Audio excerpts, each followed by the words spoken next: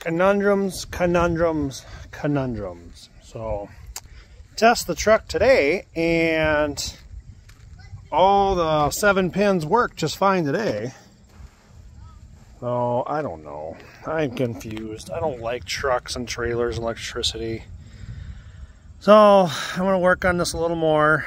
I got to fix one wire. The brake wires underneath the trailer have broken and rotted. Tuna. What? Yeah, tuna. I don't eat tuna. Oh. And he's got water. Yeah, can you say hi, Donley? Hi. Yeah, so we're just outside working on some wires. Try and get this to work with the 7-pin, because you can't use a 4-pin when you got brake wires on a trailer. You need to use the 7-pin. So we're going to give that a try. I've already taken that apart and cleaned it up as best I could. Might put some liquid tape on here to really seal it in when I put the wires back on. It looked like 2 of the wires were all corroded.